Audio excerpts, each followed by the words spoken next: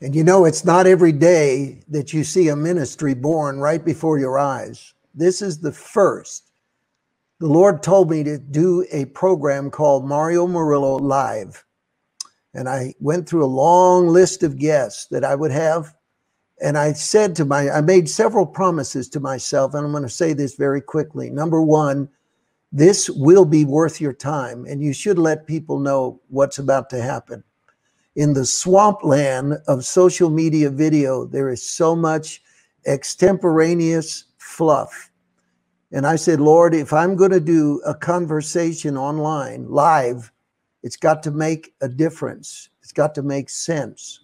And I couldn't think of a more explosive subject than race and what's going on in the nation.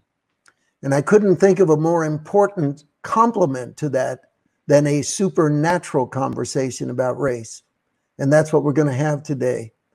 And of all the guests that I went through my list, and I said on the first premiere broadcast of Murillo Live, I'm going to have Sean Smith, an evangelist whose life is an astounding journey. As I said, you're not going to regret one moment of this. And Sean and I have been friends for many years, and I've watched God raise him up and use him in an extraordinary manner. And I don't give out compliments too easily, but God has used him, and his journey is the message of this hour. And so I want you to welcome Sean. It's so good to be with you, my friend. How are you doing today? Mario, man, I'm doing great. I'm super blessed, and I'm excited about this show. And man, I absolutely, man, just everyone who's watching, Mario and I, as he said, we go back many years. This man has poured into my life in ministry, and it's so many. It's probably subject for another show, but Mario, man, has literally extended his platform in favor and called people and opened doors when I was starting as a campus pastor, fledgling evangelist, and has poured into me and really helped mold me into the man of God I am today. So I love you, Mario. Thanks. Well, my friend, we're going to jump right into this. Thank you for that. But we're going to jump right into this. You know, let's do it. We've looked at race from every conceivable angle. We've had a lot of strange solutions thrown out there. But when I asked the Lord about a supernatural conversation on race, your story immediately came to mind. And people need to beware, because we're going to get brutally honest on both sides of an argument. And it's very important that we deal with it directly. The darkest day of your life was when you were a young child and something terrible happened. Tell the people your story, Sean. Yeah, Mario, when I was 9 years of age, you look at certain points in your life. It was a crater moment. I mean, something happened that left a crater. My dad and my mom, they were separated at that time, but my dad lived in San Jose, California, and I grew up in inner city Oakland. My dad was coming back from work one night. He worked for IBM. He was a chemical engineer, educated man, extremely intelligent. He's driving down Stevens Creek Boulevard today. That's very populated then, not as developed. As he's driving down the street, he sees the cherry or siren go off on the top of a police car. He does what any law-abiding citizen would do, any sane person. He pulls over the side of the road. By the time they get him and pull him over, it's not, to the officer's view, there isn't populated. There aren't any other people around. There were two officers and a dog, and the story that I share is what was admitted in court. Actually did some research, and it was back in the San Jose Mercury back in the day. One of the officers, there's two officers, a dog, pulled my dad out of a car. The other officer, to report, sprayed mace in his eyes. A coroner had testified in court that had my dad lived, he would have been blinded. They yell racial slurs at him. They demand that my dad run. He's blinded. His eyes are burning. They had a dog. They sick the dog on him. The dog drops him. The guys chase him down. They empty rounds in his back. These police officers, he's dead on arrival at a hospital. They had initially said that there was another story, that is the officers of my dad trying to retaliate, but witnesses surfaced the same race as the police officers and gave the account that I just shared. It was proven in court it was racially motivated. The officer that shot my dad was fired. The other officer was demoted to a desk job. There was awards monies given to myself and my two half sisters that could be used for education. But as a 9-year-old kid, you know, I'm sitting in the front row at a funeral service in Oklahoma, where my dad's from. It's not just my dad that had died in that moment. You know, I'm feeling like my destiny, my world had crashed. And so it was horrific. So in the recent backdrop of George Floyd, Ahmaud Arbery, and it seems like there's a long list. I first, as a man of God, I said, oh my God, this is not going to be good. I'm thinking kingdom, and I'm thinking, man, church, we need to be ready. We need to be answered. Yeah. And then secondarily, I was triggered a little bit, you know, because of that being my story. Well, I want to tell you something, folks. It's really remarkable. I mean, there's no justification for what happened to your dad. There's none. It was evil. It was racist. It was wrong. And yet, on the other hand, and we're going to get into this, we also know that there are good cops. There are many, many servants, public servants, who daily risk their lives to keep us safe. So we're not going to paint a picture of all police. And I think that the tendency in conversations like ours is to be lazy and to say, well, this happened, therefore this is true. And it's tragically far more complicated than that.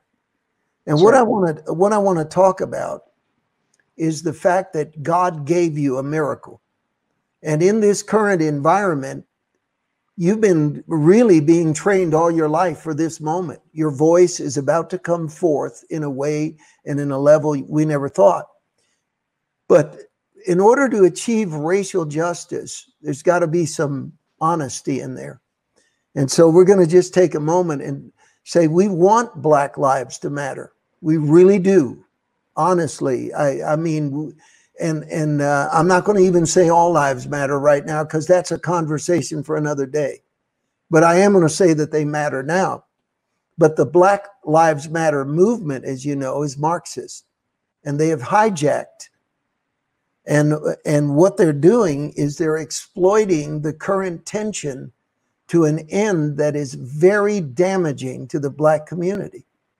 And I just want to tell you one thing they've said. They said we're anti-family.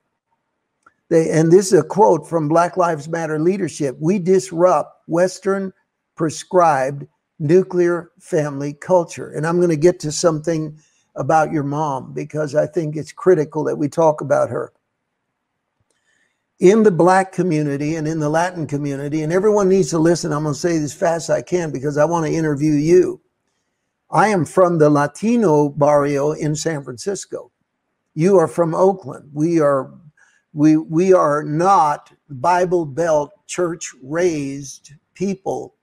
We come from the epicenter of the leftist ideology of the world, or in America at least.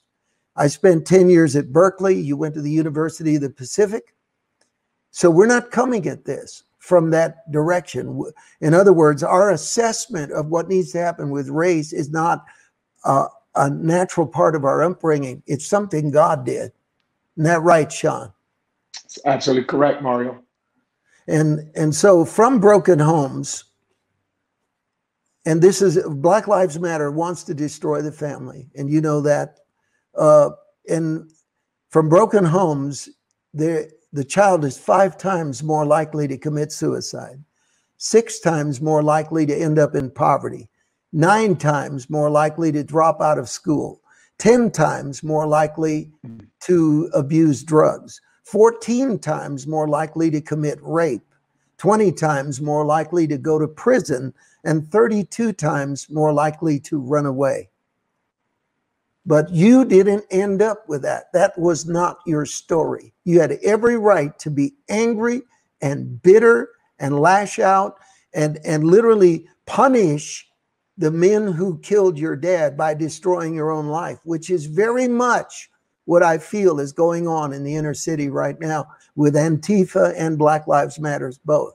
They are influencing young minorities to be self-destructive and giving them this narrative of an ideal.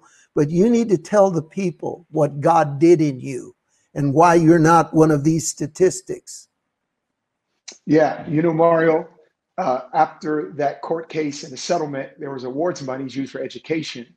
And so I majored in computer engineering. And so I chose the University Pacific. It was relatively close to the Bay.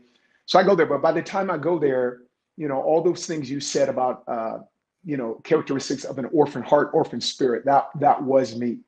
And although outwardly, you know, I appeared socially, you know, that I was balanced and friends and social life and doing well in school, internally I was imploding. And it was this desperate cry. And it seemed that there came a point, and at that point in time, my grandmother, who was my primary caregiver, my grandmother and my mom pretty much raised me, she passed. And so I hit this rock bottom place. And it's a place that I don't, until you've hit it, sometimes you don't recognize how dark it can be. And it can happen like this.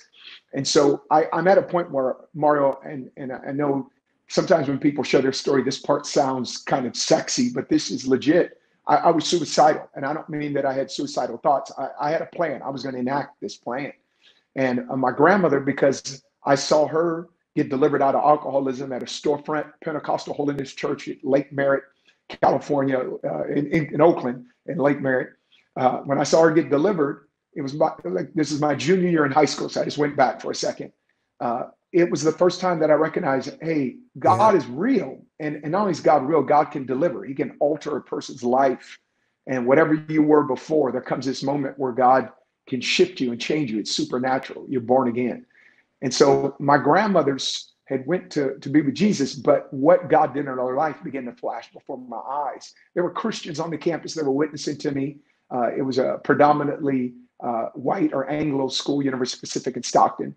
So one night I partied hard. I don't know, maybe that was that like prodigal son moment, but I came back and I said, okay, God, if you're real, I want to experience you. If you let me experience you, I'll give you everything.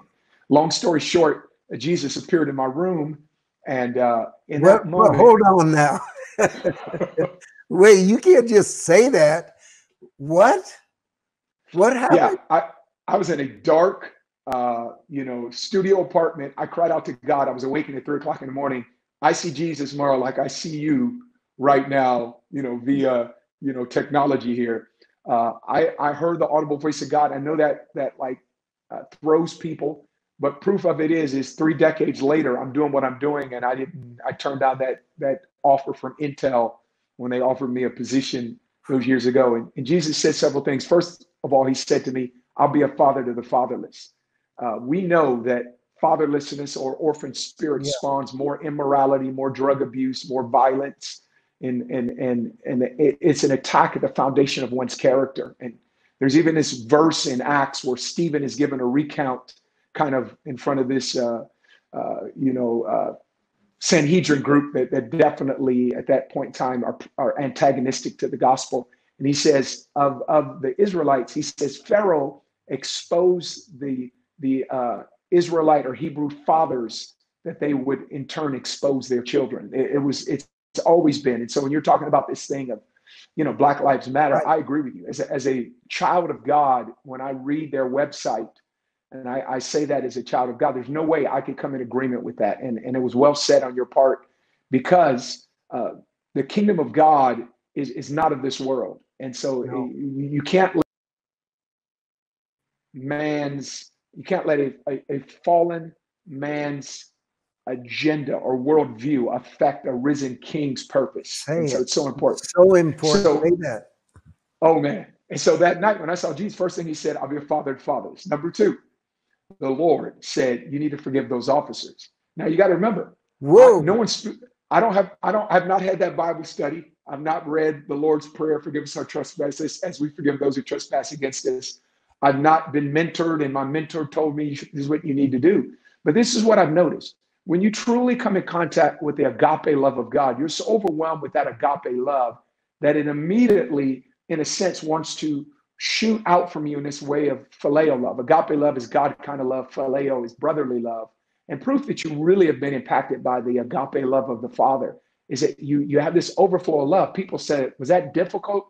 to forgive him, because I pictured my mom never let me go to the court case. I pictured two white police officers, their wives, their kids. And I said, Lord, I forgive them. I pray that you'd save them.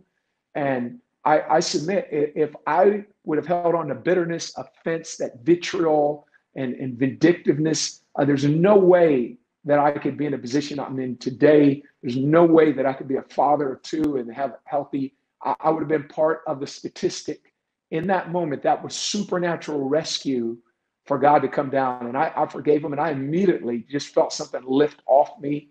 And it was amazing. And I'm with you. I salute police officers that are out there that are doing their job. I've got friends and family that are part of law enforcement.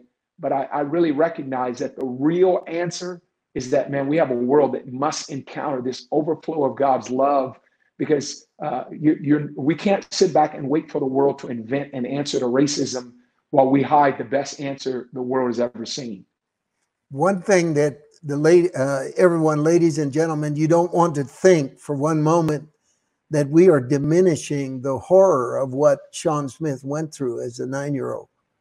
You know, the shortest verse in the Bible is in John 11. It says Jesus wept. And even though he was going to raise Lazarus from the dead, he still identified with the despair, the hurt, and the vileness of death and sickness. And I'm sure that even though Sean has been saved, filled with the Spirit and set free, that God's heart broke and breaks for everyone watching that has suffered injustice, whether at the hands of the police or at the hands of people that are violent, that hate the police. We also feel for the families of police officers that were assassinated merely for being a police officer. And both sides, I think Satan looks at it and it's like two hand puppets. One is one race, the other is another race, and he works both sides of the street to keep the cycle of hatred going. And so I want to tell you the miracle of Dr. King. He wasn't a perfect man, but he understood something that I think is being buried.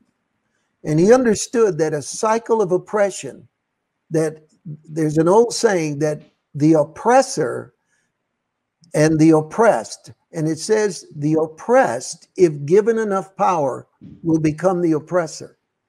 And that's the satanic cycle of race relations. That's why, you know, I think we need to say this right now, and I feel the power of God on me so strong, Sean. The gospel to Sean Smith and Mario Murillo is not something we grew up with. The gospel is not an environmental factor in our thinking. The gospel of Jesus Christ was the antithesis of where we were headed when God met us in, you know, not many evangelists have come out of the Bay Area. But here are two that have come out, and we came out against the grain. You know, I recognized in the inner city early on, Sean, that dependency on government was why all my uncles were drunks and in debt. You know, we had the government cheese, we had the check, we had the dependency. And when I met Jesus, this will to succeed gripped me.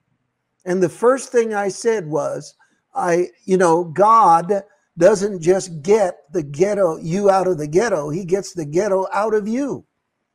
And the thing is what Dr. King understood was, he said, we've got to quit talking about white power. We got to quit talking about black power and start talking about God's power, which is where this conversation is going to head in a moment. Your ability to forgive and let it go, here's the way I see it. The miracle that God did in you is, I'm going to let this go and move on into my blessing. And what you did is you also brought your children into that blessing. So, you know, the miracle God did in you is the miracle we need today. Yes. And I want you to tell the people right now, you know, we're not going to back down from race relations. We're not going to say racism doesn't exist. We're going to say, really, folks, are we going to dig up the same corpse again and go through another generation of making them feel victimized, make them feel dependent on, instead of saying, here's Jesus.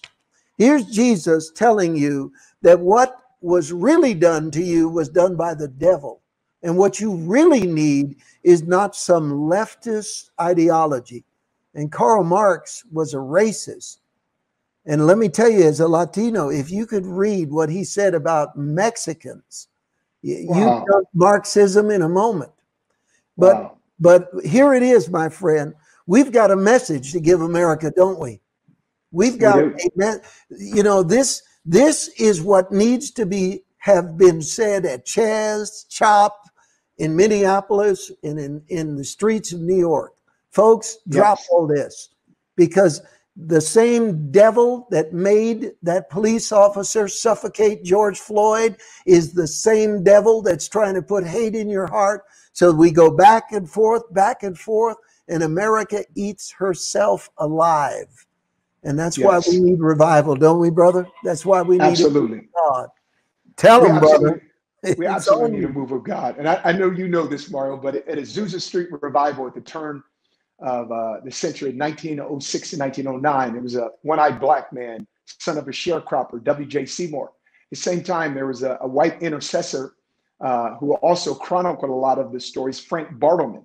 And so there was a partnership between a white man and a black man, and long backdrop, but to put it succinctly, they saw this tremendous outpouring of the Spirit. The races came together. They said it at Azusa Street, Livery or Barn. You could see African Americans with Euro Americans, with Asian Americans, with Latino Americans, with Native Americans, all on their face. In fact, Frank Bartleman is quoted as saying it was there that he saw the color line washed away by the blood of Jesus Christ. And I see two extremes. I see one extreme where there's a group that wants to almost to this point not acknowledge the fact that there is an injustice that's taken place, and maybe even struggle a little bit with saying that Black Lives Matter, which, just for the record, you know, again, I can't speak for everyone, but I think if you're on a street and a fire breaks out and there's a precious white family in one home, a precious Latino family in another, precious Asian American family, if the fire's in the African American house and you're a fireman, what house are you going to go to? And I'm saying, as the church, we're the firemen. And because why? If you don't put out that fire, the whole block comes down. And so Jesus would be at that house. And so we're not saying that hashtag Black Lives Matter only. We're just saying hashtag Black Lives Matter too. But the biggest thing is the reason why, and I'll finish my other part of the story of Azusa Street. You gotta the reason why the civil rights thing took off is that, man, the church headed that up. Dr. King, the Southern leadership, Southern Baptist leadership committee, those guys were pastors that led it. And I kind of can't help but feel that, to a certain extent, and this is not a blanket condemnation, to a certain extent, the Church of North America, we put down the bat and quit swinging when it came to this thing of preaching the gospel, demonstrating the power, loving people who are different than us. You're preaching now, brother.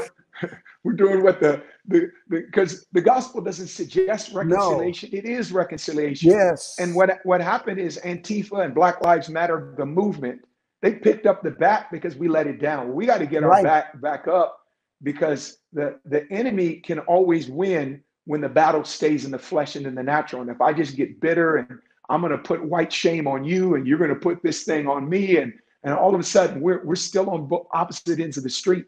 And so at Azusa Street, they put all that down because they had an outpouring of the Spirit, and it brought them together. And sadly, after 3 years, after 3 successive conflicts, all over race and classism, Azusa Street, in a sense, splintered, and different denominations based on, race were formed. So I just say this. The America's last great revival ended in the midst of racism. Wouldn't it be God that if America's next great revival begins in the midst of racism? Because God pours out his Spirit again, and we get it right this time. I wish we had a big church right now so everybody could shout amen, get up and start running, because that is so true. That is so true. You know, the thing that makes my head explode about America's current condition, and especially the church, which is still asleep, is this is such a preventable crisis. Yes. It can be stopped. And Azusa Street, as you said, it evolved actually into a worldwide movement. God didn't want it to stay in LA. And it's the greatest revival or outpouring of the Spirit in the history of the church.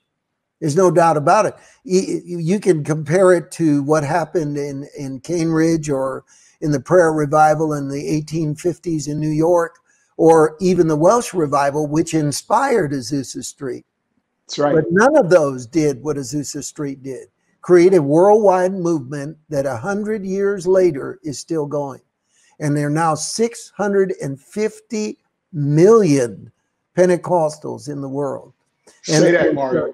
You know, so we've got to go in deeper now. We're going to go in deeper now, and I'm going to ask you to get ready for a question about signs and wonders. Because at Berkeley, I couldn't reach the intellectual atheists and the radical leftists until the sick began to be healed. You also saw on the campus the same miracle power, and you see it in your meetings now. God uses you supernaturally. And we're going to talk about that. And but I'm going to do a little short, brief announcement to the audience, and then we're going to jump on this. People wonder why we offer books to people. And I'm going to tell you, John Wesley said, and later on we're also going to mention Sean Smith's book, because it's one you got to read. We read something that John Wesley said: never go to a church or a meeting without books that are going to help people. I don't believe in merchandise. I don't believe in commercialism, but I do believe that the Lord leads men to write books. And I wrote 3 of them. One of them is called Edgewise. The other is called Critical Mass. And the new one, which I'm really humbled by what it is doing worldwide, is Vessels of Fire and Glory. Now, this year began, I'm going to talk real fast. This year began with the Lord telling me not to receive offerings for our ministry because we weren't having tent crusades. Even in our monthly letter, I told people, if you give, it's only for our day-to-day expenses. I'm not going to make an appeal. And then the Lord said, keep your whole staff on full salary. And don't let the inability to receive offerings in churches and crusades stop you.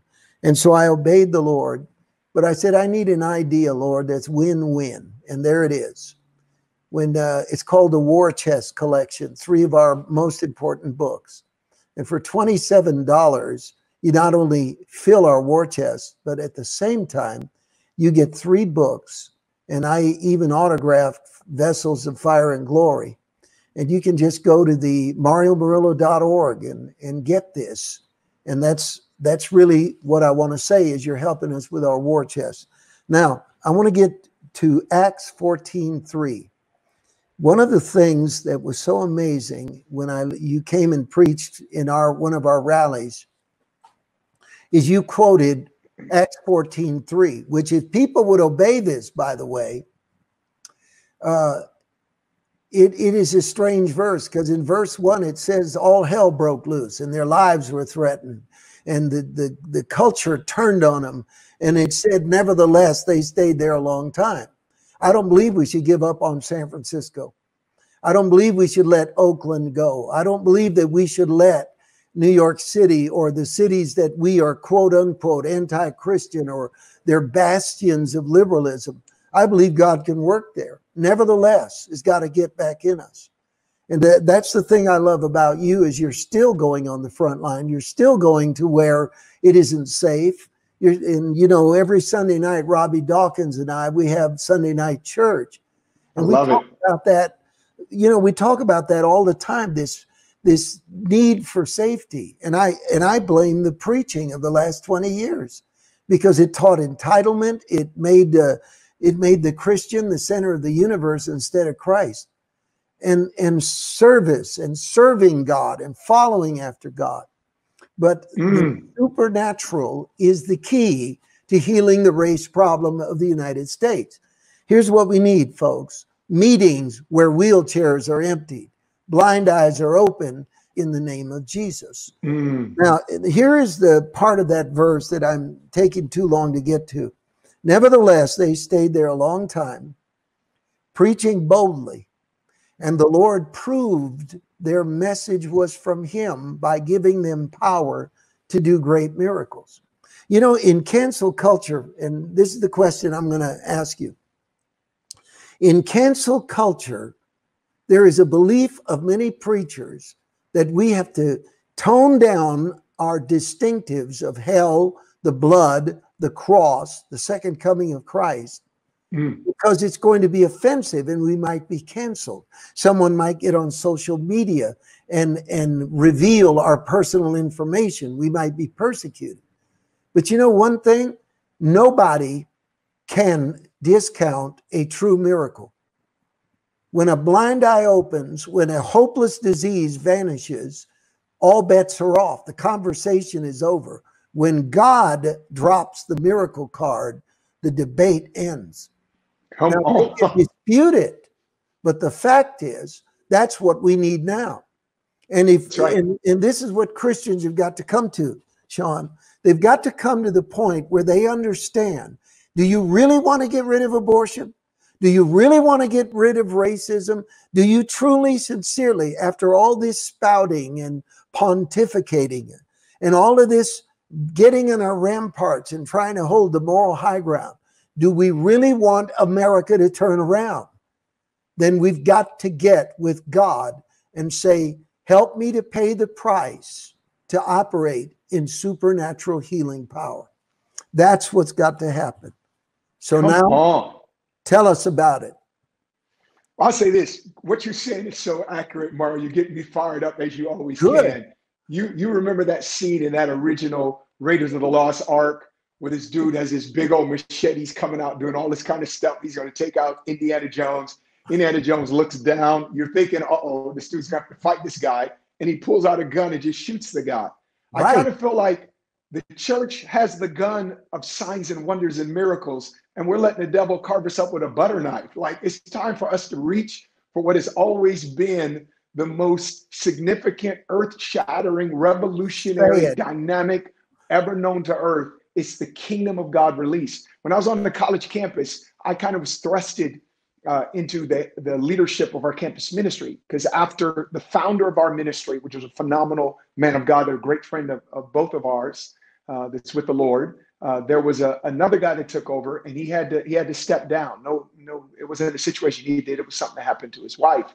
And so I'm interning in ministry, so I'm thrusted in this. And so I'm all of a sudden coming after, in a sense, a bit of a moral failure. I'm leading as an intern. I'm kind of having to preach, and I'm like, oh my God, I'm scared. I start praying. I'm like, oh my God, I'm not very confident in speaking in front of people. I got a D+ in high school speech. And all of a sudden in our meeting, there was a gal that came by the name of Becky. Becky couldn't talk, so she was mute. And she was in a special class. She had to write notes. She could hear, she couldn't talk. People knew that. People knew Becky because she's the sweetest gal, but you'd have to stop and she'd have to write a note. She comes out to our meeting because a friend invites her. She hears the message. She comes forward. I had been introduced to her, but I was not cluing in. This was Becky that couldn't talk. And so I'm at the altar praying. People were getting saved. I put my hand on her back and I said, what's your name? What can I pray with you about? And she goes, my name is Becky. And like, I'm mic'd up and like, I forgot who she is. I'm seeing all these students around hit the floor. And like, people are like, oh my God. And then she grabs her mouth and she says, again, my name is Becky. It's a whirlwind, man. So many, first of all, she was leading people to the Lord with a hello. Everybody was waiting for her to write on a piece of paper. She go, hi.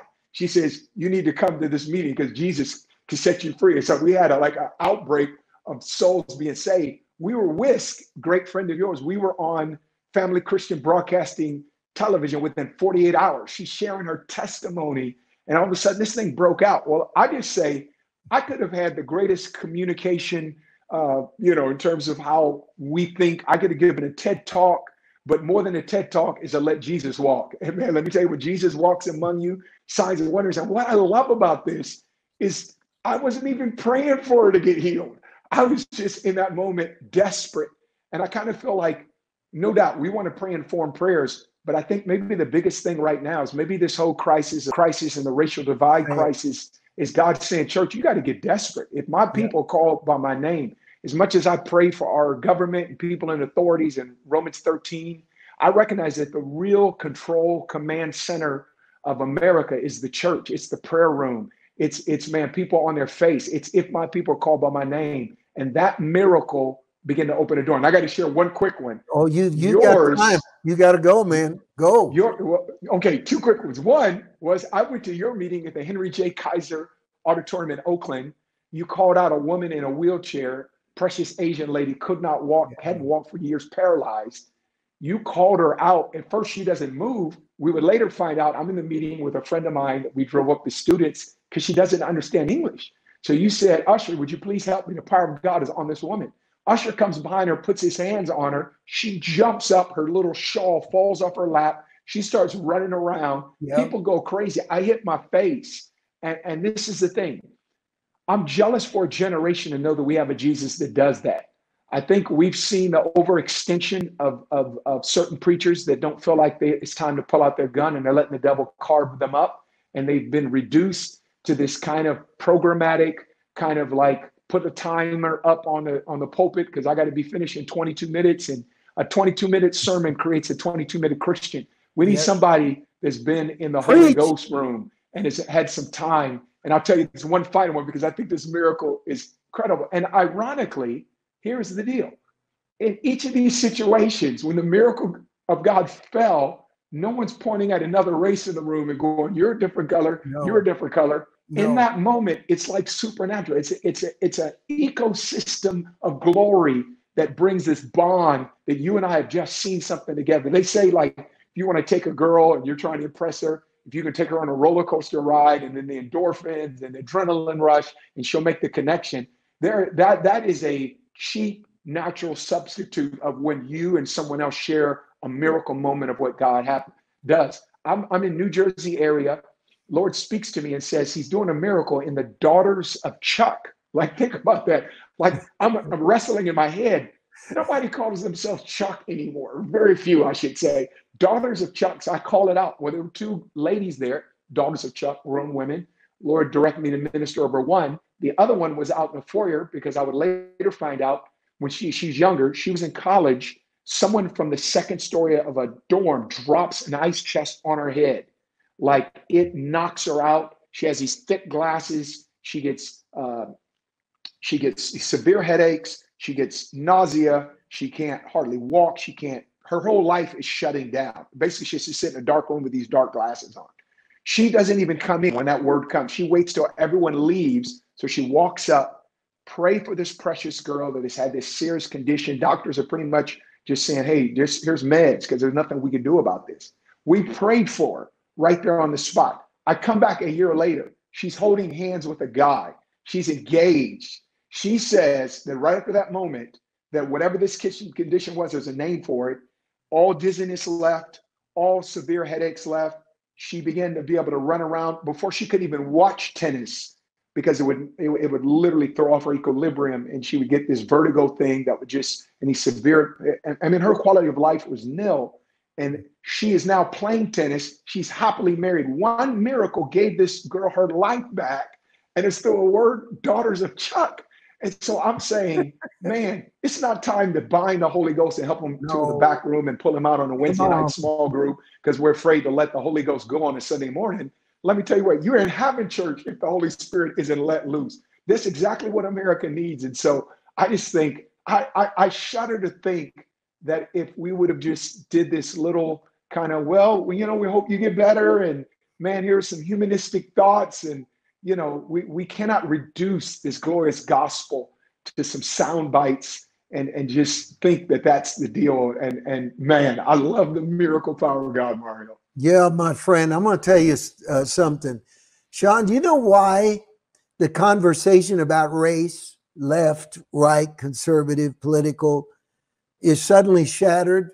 Tic-tac-toe is a game you can't win. If you win, it's because the other person made a mistake.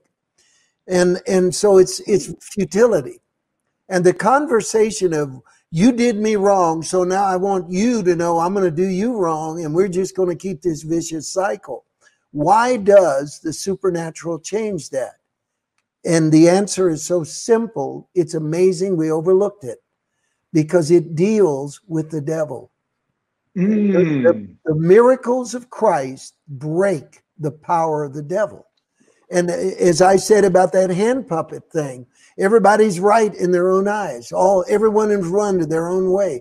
Everybody's correct. Everyone can recant and recite their idealism and reject the other side. Right now, if you're a Republican, you can't accept any arguments from the Democrat side, or it's total polarity. If you're a Democrat, you cannot. You got to be woke, and you've got to cancel everybody. But here comes the power of Christ into that situation. And why does it work? Because it turns off the power of the devil. Jesus went about, Acts 10:38, Jesus went about doing good, healing all who were oppressed of the devil, for God was with him. Now, we come to the most important part of this entire interview, my friend. You wrote a book that is a watershed book. It is a breakthrough book. It is a game changer, and it introduces a very important thought. The name of your book is I Am Your Sign. But the story behind this book is amazing.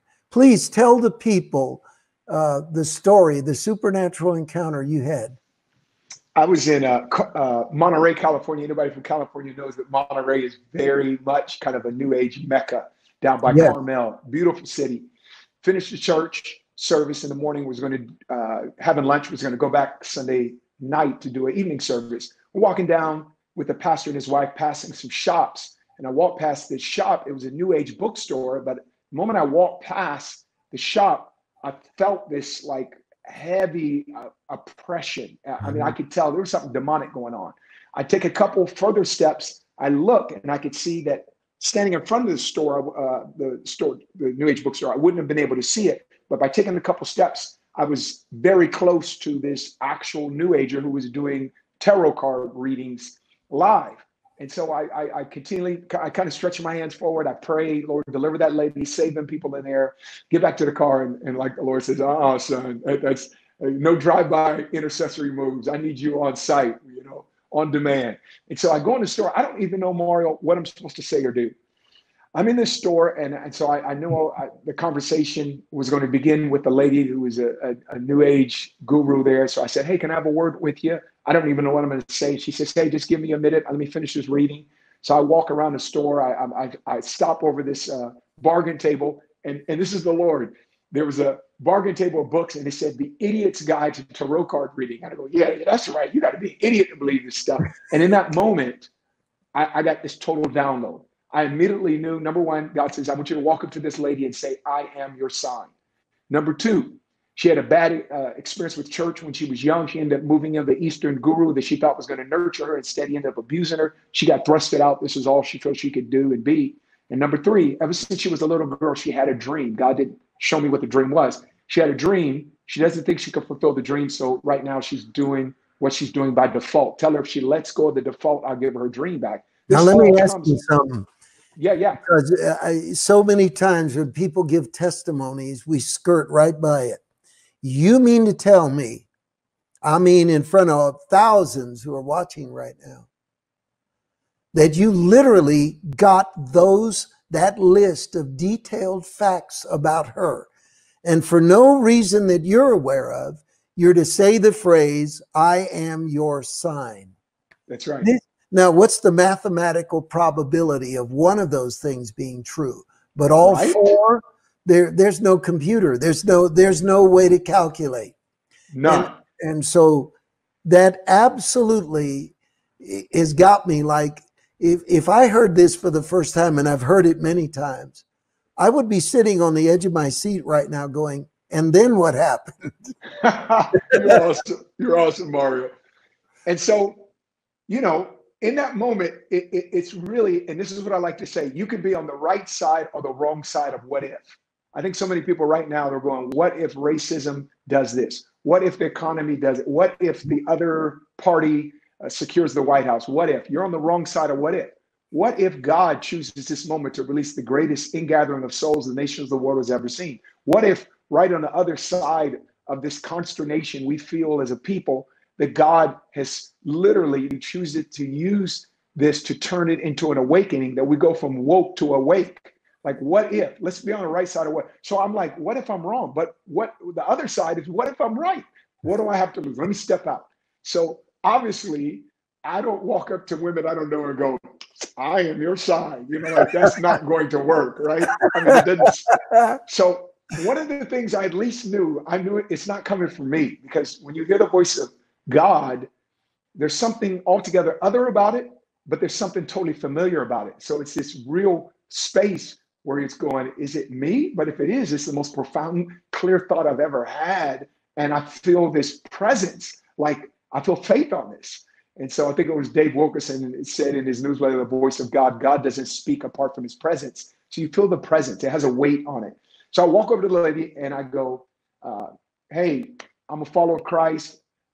Actually, I first asked her, I said, how do these cards get you in touch with the spirit realm? I felt if I sowed listening to her, she'd sow listening back. She told me how the tarot card, she went through this long litany of stuff that was pretty far-fetched to believe. I said, can I share with you how I get in touch with the spirit realm? She says, yes.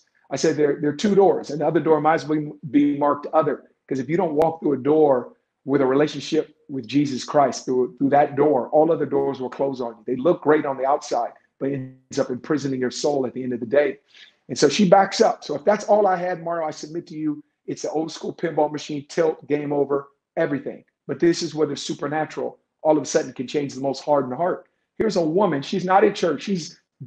She's a practicing Wiccan at a New Age bookstore in Monterey, California. Hello, somebody. Talking about a tender shoot breaking forth out of dry ground. And so she's there. And so I said, well, but can I share with you what God said to me about you? And so she leans in. She wants to hear God. I said, Lord wanted me to tell you, I am your sign. She leans her head back, turns her head away from me. And I could see she's starting to tear up. And so I went, okay, this is good. I said, number two, the Lord showed me you had a bad experience with church. You end up moving over the Eastern guru you thought was going to nurture you, but instead he ended up abusing you. Yes, she's fully crying.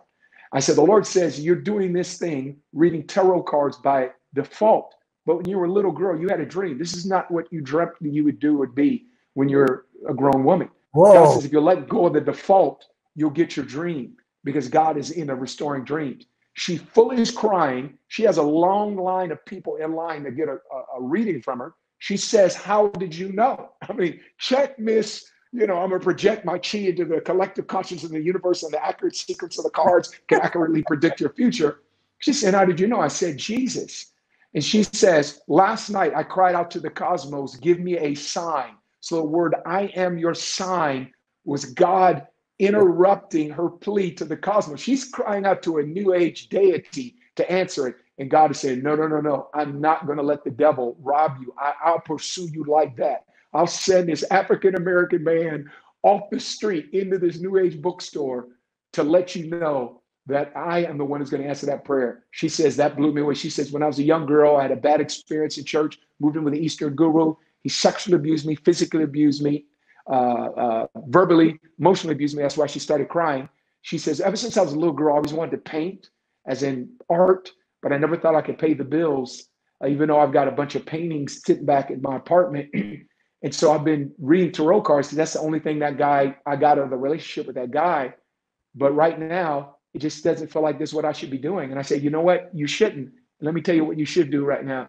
Jesus sent me here because he loved you. You need to give your life to Christ. So we grab hands on this little kind of tabletop thing with a black cloth on it, with a tarot card spread out. We grab hands.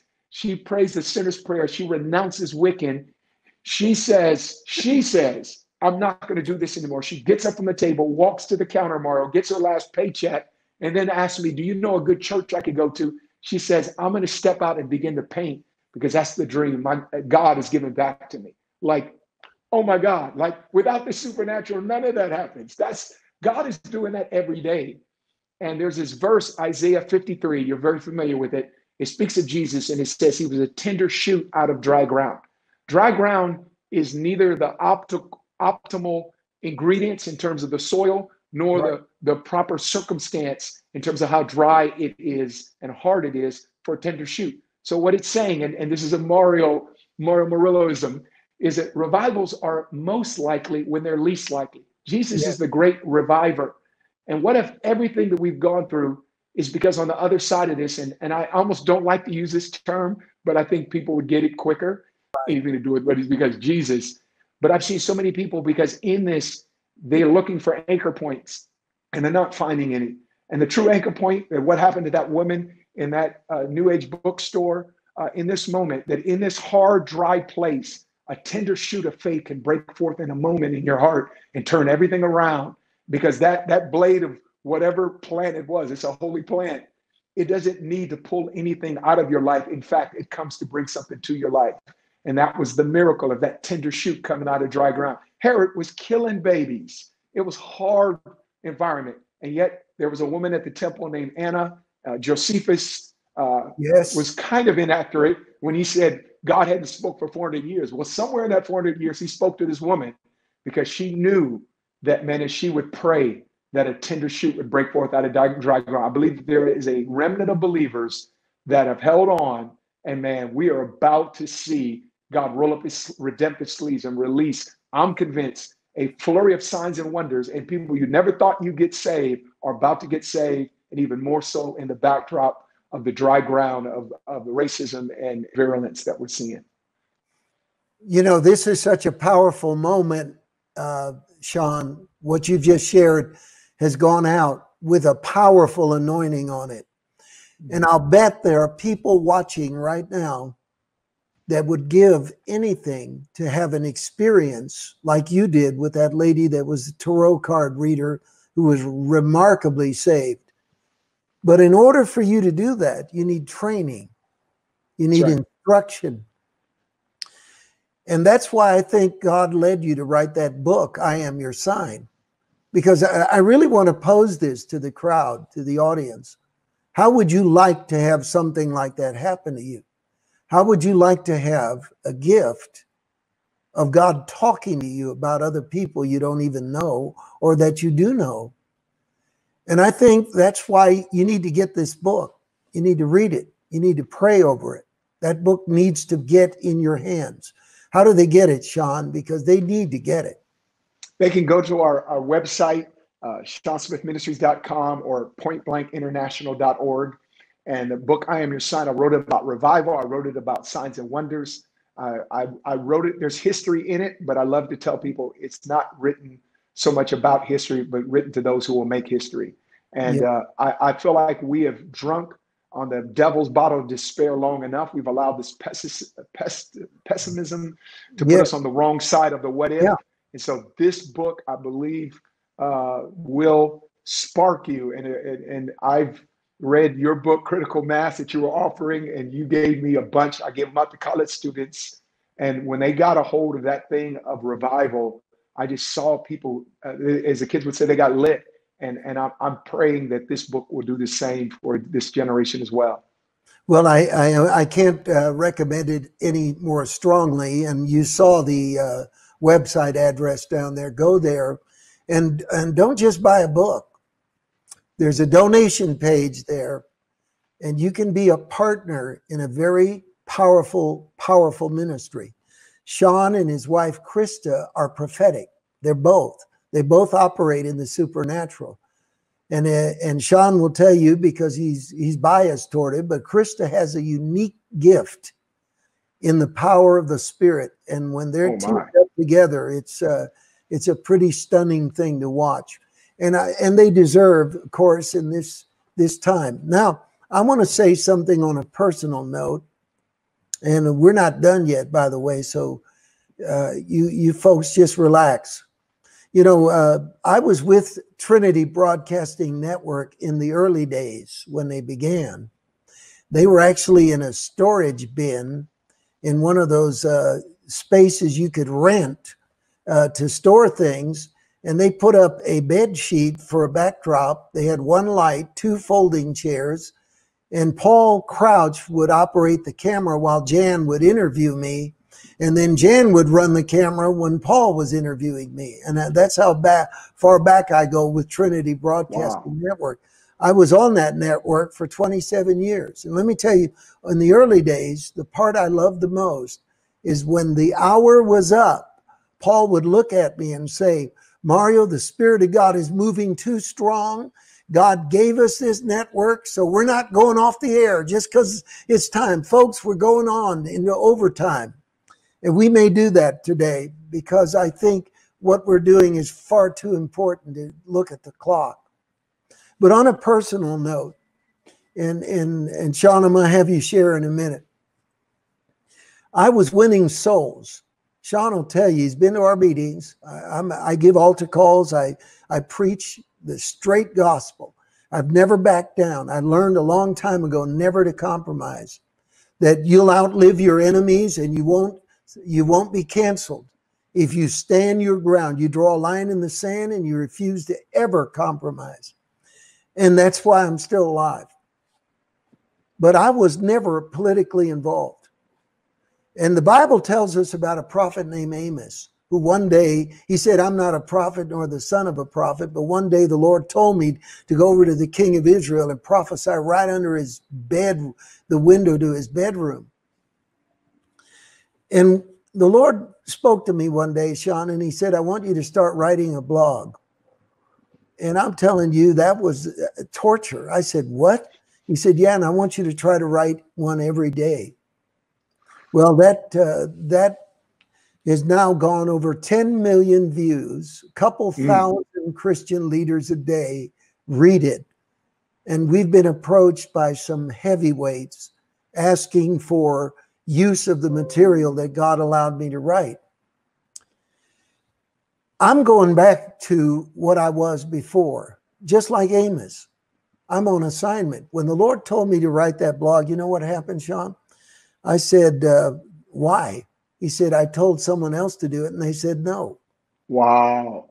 And so, I wonder how many people God told to go and witness to that lady reading the tarot cards, and they said no. That's good. We Yeah. said yes, and that's what released the miracles.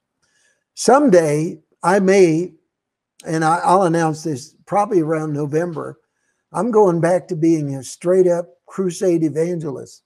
I'm going to go on a manhunt nationwide. Soon as the doors reopen, I'm doing it online. You are doing it online, but I'm going back because nothing in the world is more thrilling than that moment I'm sitting in my tent and it's wall-to-wall people and all of a sudden miracles break out. When God slams one door shut, he opens up another one. When the devil tries to nail a door shut, God blasts another one open. I had to change. And the way I changed was, we're going to document these miracles and we're going to document the moment when they happen. And we're going to put them out on the internet so that the world this is what God did for me by keeping, he should never have let Mario Murillo stay in his house, the devil, and the devil never should have put Paul in prison because he invented a new weapon called the New Testament. And billions of people were impacted by it. That's what God is doing, is creating new weapons. Now, Sean, I really want you to look into this camera and just tell the body of Christ we need to wake up, don't we, brother? We need to wake up, quit fearing, quit being divided. And there is a death you go through right before a service. And you've told people they're going to come and get healed. So just look in the camera and exhort the people, brother, because it's on you right now. Yes. Jesus says, behold, I send you out as sheep in the midst of wolves. Therefore, be shrewd as serpents and innocent as doves. And I remember thinking, man, if I'm Peter, I'm like, I understand a little bit about the food chain, Lord Jesus. Shouldn't you say you send us out as wolves in the midst of sheep? Because sheep are on the lower end of the food chain. And what Jesus is saying, I'm going to deliberately put you in where you are the underdog. You have a mismatch because you're going to do this by stepping out in an area of faith. But faith all of a sudden puts you in a place where you have this retractor beam, the old I think it was a guy, I think the guy's name was E.E. Smith, and he invented in 1931 the fictitious retractor beam that later was shortened to tractor beam. It's his mothership, or, you know, whether it's the USS Enterprise, Star Trek, Star Wars, it locks coordinates and pulls you in.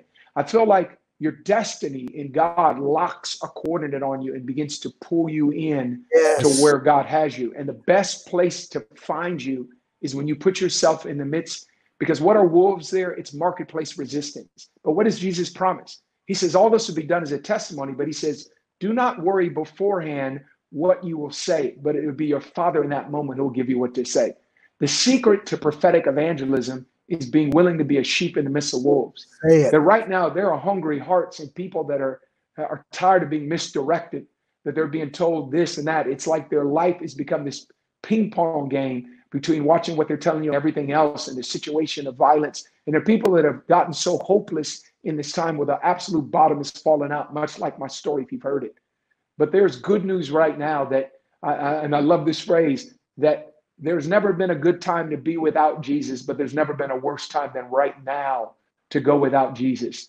And in this moment, those who don't know the Lord, that in this moment, God is using this season to direct you towards your greatest destiny. That it's not just about getting you safe and immune from a disease. It's not just about you not having to worry about going to your favorite shop or restaurant and eating indoors. This is far greater than that. What God wants to give you absolutely is life itself and life everlasting. And he wants to give you, I love Mario, you said this, he gives you heaven to go to heaven on. And at the same point in time, believers, you got to recognize the moment. It's not the time to get back and get caught in pettiness and go back and forth and be thumb thugs on Facebook because you didn't like what someone posts. What you've been given is a power and a majestic gospel, far more in this moment potent than what you can kind of thumb in terms of an argument going back and forth. It's ability to be a sheep in the midst of wolves and have Jesus give you what to say. And in that moment, you become a testimony. And I love in that passage, the testimony wasn't just in front of synagogues. It says you'll be brought in front of magistrates, you'll be brought in front of rulers and councils. That I believe that God has ordained a witness that will go literally to the 7 mountains, to the marketplace, to Google, to Facebook, to Amazon, to your neighbor. And if we will say yes in this moment, on the other side of your yes is, I'm convinced, the greatest outpouring that God has ever released on planet Earth. It's now. We don't have to wait. It's not 4 more months, then come the harvest. It's now, this moment. And what we're going to do in a moment, folks, is we're going to pray. We're going to say one last prayer. And I want to just kind of finish a little bit here.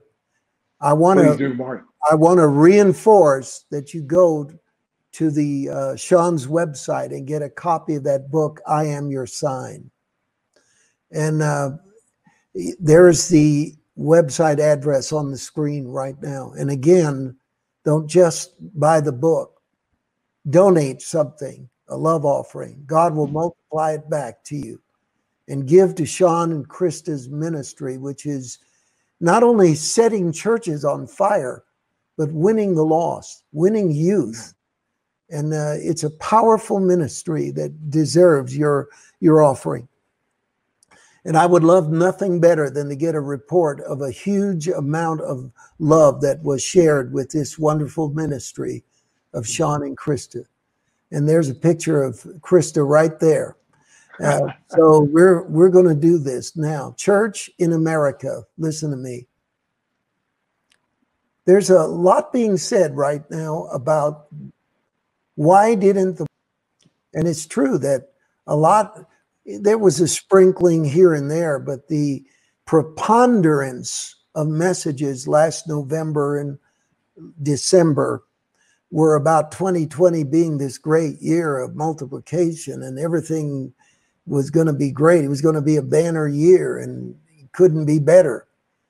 So a lot of cynical Christians have said, well, if the prophetic gift is so real, why did they miss it? Well, here's a chilling possible answer.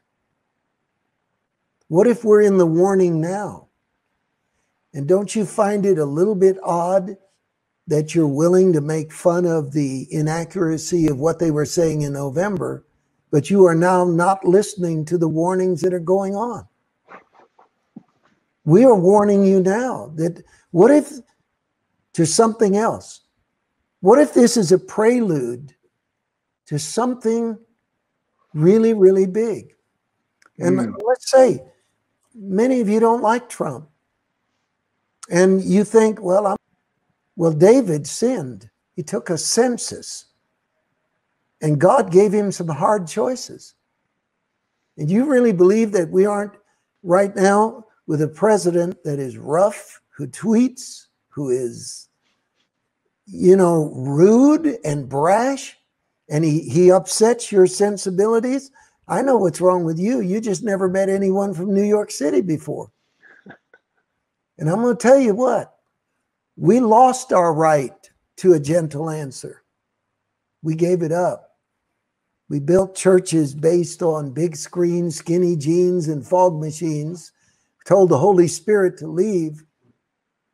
And now we've been left with a hard choice between a Democrat Party that has sold its soul to atheism, sold its very life's blood to an agenda of Bernie Sanders, Alexandria Ocasio-Cortez, and made it very clear, undeniable, we're going to continue the right of mass human sacrifice. We're going to honor the ideas and the ideals. And I believe that many of these radicals, they are the armed militia of the Democrat Party. You have to say that's what they are, because otherwise they would have stopped them. Now, the body of Christ needs to understand a sober moment. We're at the moment when God is asking the church to repent and return to her first love. I am your sign.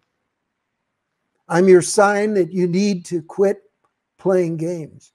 We thought it would be over by now, and it hasn't been over. And it's also interesting that two things are going on. There is no clear national repentance. Now, why hasn't it occurred to us to fall before God in mass and say, what are we doing wrong? What are we saying wrong?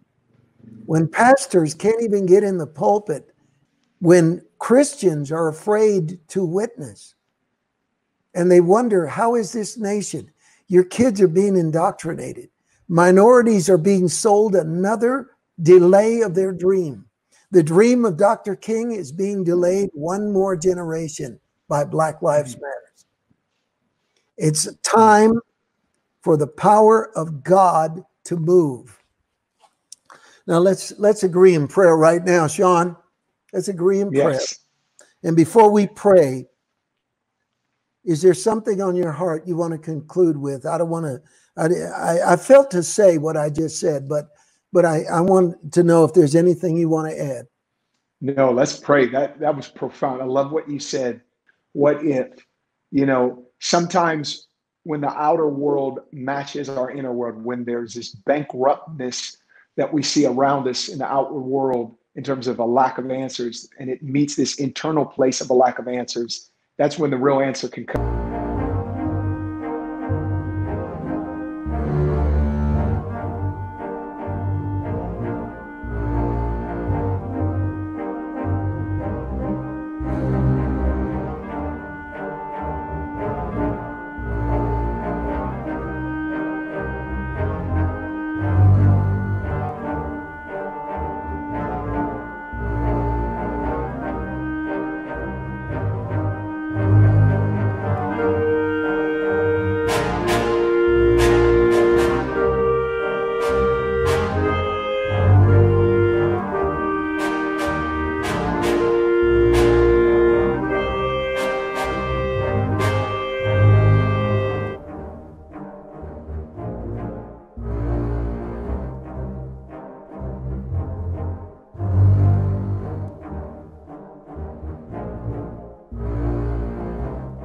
It's a generation that crying for justice. The ultimate justice is that what Jesus died on the cross and paid for, he'd get, and that's your heart, and that's your life, and you're better for it. I'm proof of that. Mario's proof of that.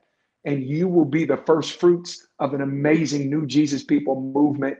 And I believe that, you know, so many people say, well, I've seen hypocrites in church. I've seen, hey, truth be told, I've gone to dentists and doctors. I've had legal defense. Hey, there are hypocrites everywhere, but that doesn't keep you from going to the real one. When you need a root canal, you're going to find that right dentist. And I'm telling you right now, there are awesome churches around, but the first thing you got to do is come to Jesus. And so, Mario, like I'm so with whatever you're saying. I'm shouting. I feel the presence of God. He's here, man. Lead people to Jesus, brother. Yes. You're watching right now. Receive Christ right now, because you're a soul winner. Amen. You're watching right now. You don't delay this. When you recognize this a moment, you don't allow another moment. A point of delay right now lets the devil know he can thrash your life that much longer. You don't wait. This is your now. Now is the time of salvation. I want you to pray this prayer. And this prayer is very simple. When you ask Jesus to come into your heart and life, he answers that prayer. He's immediately there with you. There's no shelter in place when it comes to the love of God. He can meet you. You can have a peace where you're sleeping at night. You don't need those pills any longer. The peace he gives you will allow you to rest and get up rested. And so right now, let's just pray this prayer. If you're here right now, I just want to pray. Father, I just pray for those that are watching right now, and there are those right now that have never made you Lord of their life. And I believe there are many that have walked away from the Lord. They got hurt, they got wounded, they got sidetracked. But right now, Jesus, you're there for them. And Lord, right now, I just pray that as they open their mouth and open their heart and say, Jesus, come into my life. I repent of my sins. Lord, I ask you to take my hurt and my woundedness and turn it into the miracle of what you have always do. When you come on the scene, life replaces death. Yes. Hope replaces despair. Freedom replaces bondage. And we pray that over people right now. Yes. And Lord, I thank you that as we confess you with our mouth as Lord and place our faith upon you, the Lord lets us know something supernatural. There's a miracle in that moment that is the greatest miracle of all. And I thank you, God, that we are no longer, maybe in my instance, illegitimate child, a child raised by an alcoholic and all those other things. In that moment, I become this thing the Bible calls a new creation, where all of a sudden the DNA